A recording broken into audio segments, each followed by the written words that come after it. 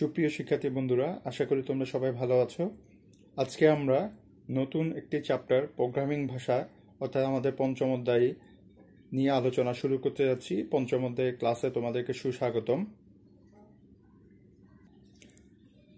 আমরা বন্ধুরা এখানে প্রথমে পাঠ্য বই 388 নম্বর পেজে চলে যাই। প্রথমে হচ্ছে প্রোগ্রাম ধারণা কি, প্রোগ্রাম কি আমরা এটা পড়ব। কম্পিউটারের মাধ্যমে সমস্যা সমাধানের উদ্দেশ্যে ব্যবহৃত কতগুলো নির্দেশ বা নির্দেশের সমষ্টিকে বলা হয় প্রোগ্রাম। কম্পিউটারের মাধ্যমে সমস্যা সমাধানের উদ্দেশ্যে কতগুলো নির্দেশ বা নির্দেশের সমষ্টিকে বলা হয় প্রোগ্রাম। আর কম্পিউটার প্রোগ্রাম তৈরি বিশেষ ধরনের কৌশলকে বলা হয় প্রোগ্রামিং বলে, এবং যিনি প্রোগ্রাম তৈরি করেন তাকে প্রোগ্রামার বলা হয়। আশা করি তোমরা বুঝতে পেরেছ। তাহলে স্যার একটু প্রোগ্রামটা কি এটা একটু আন্ডারলাইন করে নিবে। এবং তারপর স্যার বিখ্যাত ইংরেজ কবি লর্ড বাইরনের কন্যা অ্যাডা লাভলেস বার্নৌলি নম্বর ব্যবহার করে ধারাবাহিকভাবে হিসেবের জন্য একটি প্রোগ্রাম রচনা করেন। তার লিখিত প্রোগ্রামটি প্রথম প্রোগ্রাম হিসেবে বিবেচিত হয়, এই জন্য তাকে প্রথম প্রোগ্রামার বলা হয়। তাহলে স্যার এখন আমরা একটু বুঝে নিই কম্পিউটার প্রোগ্রামটা কি, আরেকটু ডিটেলস করে বুঝে নিই। বলেছে কম্পিউটারের মাধ্যমে সমস্যা সমাধানের উদ্দেশ্যে ব্যবহৃত কতগুলো নির্দেশ বা নির্দেশের সমষ্টিকে বলা হয় প্রোগ্রাম। স্যার দেখেন আপনারা এখানে আমরা দুটি সংখ্যার যোগফল বের করার একটি প্রোগ্রাম দেওয়া আছে। অর্থাৎ এই যে দুটি সংখ্যার যোগফল বের করব আমরা, স্যার নর্মালি আমরা কি হয়, দুটি সংখ্যার যোগফল যদি আমরা বের করি, যেমন 2 + 2 = 4 আমরা লিখি, হ্যাঁ। কিন্তু আমরা যখন কম্পিউটারের ভাষায় করব, তাহলে স্যার কম্পিউটারের ভাষায় যখন করব, কম্পিউটারের মাধ্যমে সমস্যা সমাধানের উদ্দেশ্যে ব্যবহৃত কতগুলো নির্দেশকে বা নির্দেশের সমষ্টিকে বলা হয় প্রোগ্রাম। এখন দেখেন স্যার, যেমন ধরেন এটি একটি সি প্রোগ্রাম। আমরা সি ভাষার সাহায্যে দুটি সংখ্যার 5 এবং 6 কি করব, যোগফল বের করব। তাহলে এটা সি ভাষার এই নির্দেশগুলোকে, অর্থাৎ এটা হচ্ছে সি ভাষার নির্দেশ, এটা হচ্ছে স্যার সি প্লাস প্লাস ভাষার নির্দেশ। এটা একটু ভালো করে দেখেন স্যার, এটা হচ্ছে সি প্লাস প্লাস ভাষার নির্দেশ। তাহলে এই নির্দেশ এবং এই নির্দেশের মধ্যে কিছু পার্থক্য আছে কম্পিউটারের। দেখেন কিছু পার্থক্য আছে, যেখানে প্রিন্ট এফ ব্যবহার করেছে কিন্তু এখানে সি আউট ব্যবহার করেছে, হ্যাঁ। তারপরে স্যার এটা দেখেন, এটা হচ্ছে ভিজুয়াল বেসিকের দুটি হচ্ছে সংখ্যা যোগফল করার দুটি সংখ্যার যোগ করে যোগফল বের করার প্রোগ্রাম। তাহলে স্যার এই যে কম্পিউটারের মাধ্যমে কম্পিউটারকে কিছু নির্দেশ দিচ্ছে, আমরা কম্পিউটারে যোগফল বের করা কিছু নির্দেশ, এই নির্দেশ বা নির্দেশের সমষ্টিকে বলা হয় প্রোগ্রাম। তাহলে কি এক একটি প্রোগ্রাম এক এক ধরনের, কম্পিউটারকে আমরা নির্দেশ বিভিন্ন ধরনের করে দিতে পারি। এই নির্দেশ বা বিভিন্ন ধরনের নির্দেশ বা নির্দেশের সমষ্টিকে বলা হয় প্রোগ্রাম। ঠিক আছে, আশা করি তোমরা বুঝতে পেরেছ।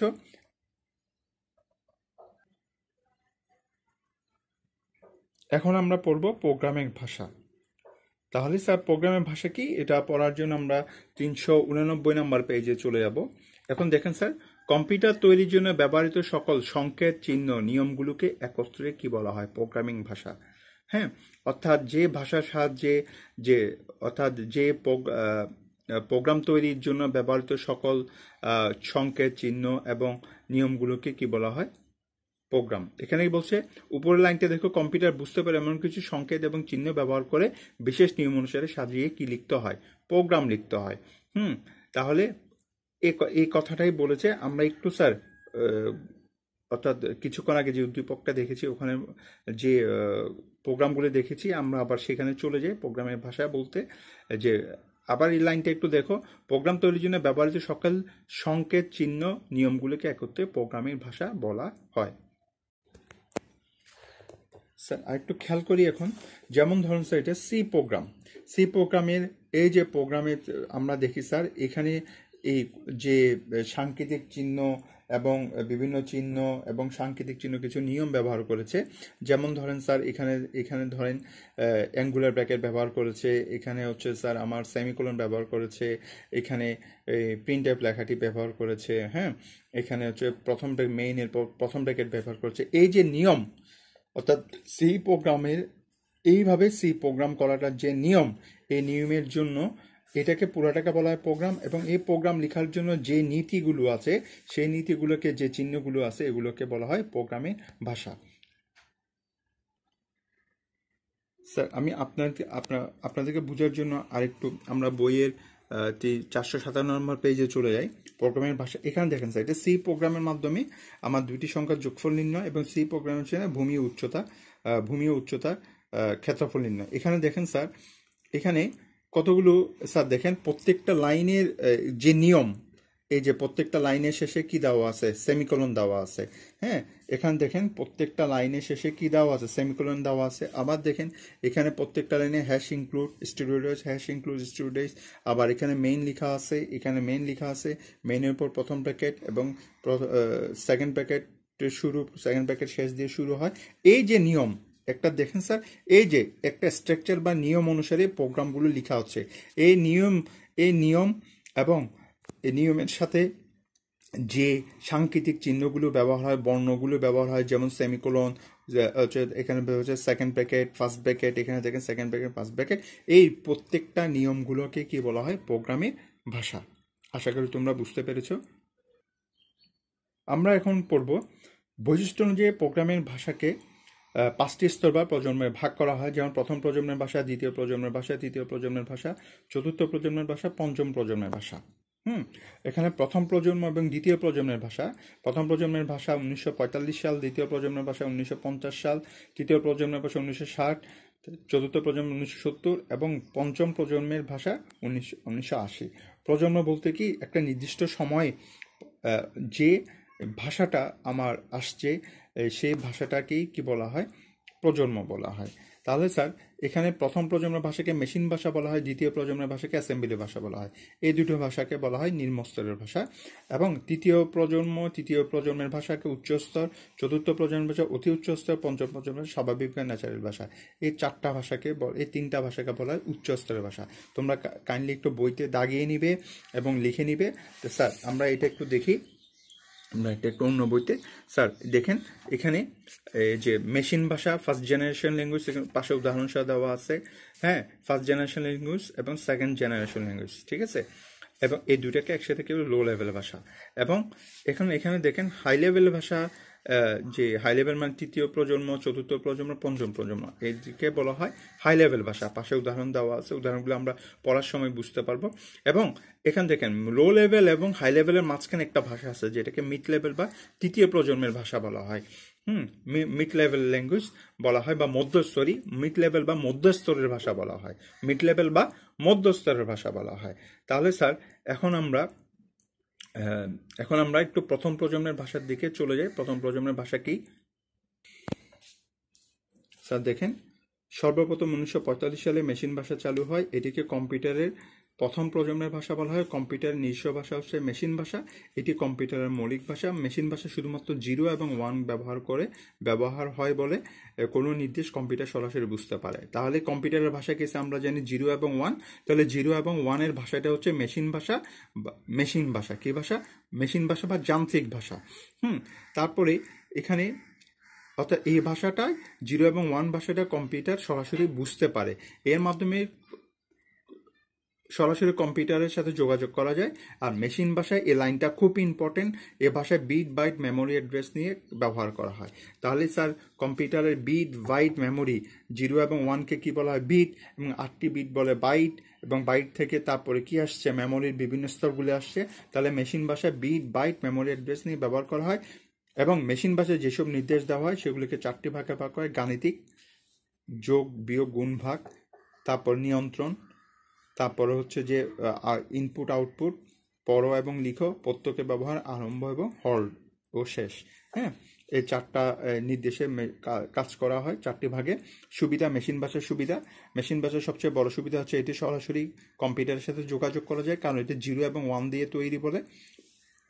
এবং মেশিন ভাষায় লেখা প্রোগ্রাম নির্বাহের জন্য কোনো প্রোগ্রামে অনুবাদক প্রোগ্রাম প্রয়োজন হয়, ফলে দ্রুত কাজ করে, কারণ অনুবাদক এটা সরাসরি বুঝতে পারে, মেশিন সরাসরি বুঝতে পারে। সেই জন্য এখানের মধ্যে এটা কম্পিউটারকে বুঝিয়ে দেওয়ার জন্য অন্য কোনো প্রোগ্রাম ব্যবহার করা হয় না। হ্যাঁ, এটা কি সে অনুবাদক প্রোগ্রাম বলে। ফলে দ্রুত কাজ করে, যেহেতু মেশিন সরাসরি বুঝতে পারে। মেশিন ভাষায় লিখিত প্রোগ্রাম অতি অল্প মেমোরির প্রয়োজন হয়। কম্পিউটার ভেতরে গঠন ভালোভাবে বুঝতে গেলে এ ভাষা জানতে হয়। অসুবিধা কি? মেশিন ভাষায় লিখিত প্রোগ্রামে সাধারণত বোঝা যায় না, কারণ এটা শুধু 0 এবং 1 দিয়ে ভাষা লেখা মানুষের জন্য কষ্টকর। এটা বোঝা যায় না, শুধুমাত্র 0 এবং ব্যবহার করা হয় বলে এটা খুব কষ্টসাধ্য। এ ভাষায় লিখতে প্রচুর সময় লাগে, ভুল হওয়ার সম্ভাবনা খুব বেশি থাকে। ভুল হলে তা বের করা, ত্রুটিমুক্ত করা খুব কঠিন। কারণ স্যার, এই ভাষা শুধু 0 এবং 1 দিয়ে লেখা হয় বলে এটা খুব কঠিন।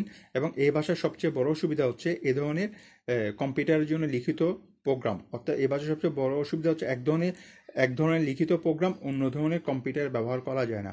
তাই মেশিন ভাষাকে নিম্নস্তরের ভাষা বলা হয়। স্যার, এখন আমরা একটু মেশিন ভাষার উদাহরণ দিলে অসুবিধাগুলো একটু বুঝবো। আমরা একটু দেখি স্যার, মেশিন ভাষার দুটি, এখন একটু দেখি এটা মেশিন ভাষার দুটি সংখ্যা যোগ করার জন্য, দুটি সংখ্যা যোগ করার প্রোগ্রাম মেশিন ভাষা। Sir, machine language programme at 2 number, এখানে দেখি। তাহলে স্যার, এই যে দুইটি নাম্বার যোগ করার জন্য আমার এখানে কি এই যে বাইনারি কোডগুলো ব্যবহার করছে, তাহলে এ ভাষার প্রোগ্রামটা রচনা করা হচ্ছে কি দিয়ে? 0 এবং 1 দিয়ে। কি দিয়ে? 0 এবং 1 দিয়ে। তাহলে মেশিন ভাষায় বাইনারি ব্যবহার হয়, তাহলে বাইনারি এবং ক্ষেত্র বিশেষে হেক্সাডেসিমালের ব্যবহার হয়। এখানে আমরা হেক্সাডেসিমালের কোডগুলো দেখতে পাচ্ছি। তাহলে স্যার এটা এটা যে 0 এবং 1 দিয়ে তৈরি হয়, এই ভাষাটা 0 এবং 1 দিয়ে তৈরি হয় বলে এটা মেশিন সরাসরি বুঝতে পারে। এবং এই অসুবিধার মধ্যে স্যার দেখেন, 0 এবং 1 দিয়ে এটা তৈরি হয় বলে মানুষের পক্ষে এতগুলো 0 এবং 1 মনে রাখা কি খুব কঠিন মানুষের জন্য। এবং কোনো কিছু ভুল হলে মানুষের জন্য ভুলকে শুদ্ধ করা, অর্থাৎ ভুলকে বাগ বলে, ভুল শুদ্ধ করাকে ডিবাগ বলে। বাগ হলে ডিবাগ করা, ভুলকে শুদ্ধ করাটা মানুষের জন্য একটু কঠিন হয়ে যায়। মানুষের জন্য কি হয়ে যায়? কঠিন হয়ে যায়। তারপর স্যার এখানে কি বলছে, এ ভাষার আরেকটি অসুবিধা হচ্ছে যে এ ভাষার যে এক মেশিনের ভাষা অন্য মেশিনে আমার কি, এক মেশিনের ভাষা অন্য মেশিনে কি করে না? সাপোর্ট করে না। এক মেশিনের ভাষা অন্য মেশিনে কি করে না? সাপোর্ট করে না। আশা করছি স্যার তোমরা এখানে অসুবিধাটা বুঝছো। এ ভাষার সবচেয়ে বড় অসুবিধা হচ্ছে, অর্থাৎ এক মেশিনের ভাষা অন্য মেশিনে কি করে না? সাপোর্ট করে না। হ্যাঁ, অর্থাৎ তোমার যদি যে মটোরোলার জন্য তুমি যে আমি এটা উদাহরণ যে বলতে পারি, যে তোমার যদি মাইক্রোসফটের জন্য যে একটা প্রোগ্রাম, মাইক্রোসফট কম্পিউটারের জন্য, অর্থাৎ মাইক্রোসফটের মাইক্রোপ্রসেসরের জন্য যে যদি তুমি কোনো প্রোগ্রাম বানাও, সেটি ইন্টেল প্রসেসরে কাজ করবে না। হ্যাঁ, শুধু মাইক্রোসফটের তোমার প্রসেসরেই কি করবে, অর্থাৎ মাইক্রোসফটের মাইক্রো প্রসেসরে এটা কি করবে? কাজ করবে। সেটা ইন্টেলের মটোরোলাতে সেটা কাজ করবে না। সেই জন্য এটাকে মেশিন ডিপেন্ডেন্ট ভাষা বলা হয়। সেই জন্য বলা হয় এক মেশিনের ভাষা অন্য মেশিনে কি করে না? সেটা সাপোর্ট করে না। এবং এই ভাষা লিখতে গেলে মেশিনের অভ্যন্তরীণ ভাষা সম্পর্কে, অভ্যন্তরীণ গঠন সম্পর্কে ভালোভাবে আমাকে জানতে হবে। অর্থাৎ কিভাবে মাইক্রোপ্রসেসরটা তৈরি হয়েছে, কিভাবে ওখানে যন্ত্রগুলো কাজ করছে, সেটি সম্পর্কে জানতে হবে। হ্যাঁ, এটি যেহেতু এক মেশিনের ভাষা অন্য মেশিনে চলে না এবং মেশিনের অভ্যন্তরীণ ভাষা সম্পর্কে জানতে হয়, সেই জন্য এটিকে অভ্যন্তরীণ গঠন সম্পর্কে জানতে হয়, সেই জন্য এটিকে নিম্নস্তরের ভাষা বলা হয়। এখন আমরা চলে যাচ্ছি অ্যাসেম্বলির ভাষা। এখন আমরা বন্ধুরা চলে যাব দ্বিতীয় প্রজন্মের ভাষা, অ্যাসেম্বলি ভাষা। তাহলে প্রথম প্রজন্মের ভাষা কি ছিল? শুধু 0 এবং 1 দিয়ে বা হেক্সাডেসিমাল কোড দিয়ে আমরা লিখতাম। তাহলে প্রথম প্রজন্মের এই ভাষার প্রচলন হয় 1950 সালে। অ্যাসেম্বলি ভাষাকে সাংকেতিক ভাষা বলা হয়। তারপরে হচ্ছে যে মেশিন, তারপর দ্বিতীয় পেজে আমরা চলে যাই, 390 নম্বর পেজে। মেশিন ভাষার মতো অ্যাসেম্বলি ভাষা 0 এবং ব্যবহার না করে কতগুলি বিটের সমষ্টি দিয়ে গঠিত ইংরেজি বর্ণের সাহায্যে বিশেষ করে কম্পিউটারকে নির্দেশ দেওয়া হয়। অর্থাৎ 0 এবং 1 বা হেক্সাডেসিমাল, আমরা দেখেছি 0 এবং 1 বা হেক্সাডেসিমাল কোড ব্যবহার করতে প্রথম প্রজন্মের ভাষায়। এটা না করে ইংরেজি বর্ণের সাহায্যে বিশেষ একটি কোডে কম্পিউটারকে নির্দেশ দেওয়া হয়। কোথায়? অ্যাসেম্বলি ভাষায়। অ্যাসেম্বলি ভাষার ক্ষেত্রে নির্দেশ এবং ডাটার অ্যাড্রেস বাইনারি বা হেক্সাডেসিমালের সাহায্য না দিয়ে সংকেতের সাহায্যে দেওয়া হয়। এই সংকেতকে সাংকেতিক কোড বা নেমনিক কোড বলে। এখানে দেখো, এখানে তাহলে স্যার এটাকে কি বলা হয়? নেমনিক কোড বলে। তাহলে এটি 0 এবং 1 ব্যবহার না করে কতগুলি সংকেত ব্যবহার করা হয় এ ভাষায়। কোথায়? অ্যাসেম্বলি ভাষায়। সেই জন্য এটাকে কি বলা হয়?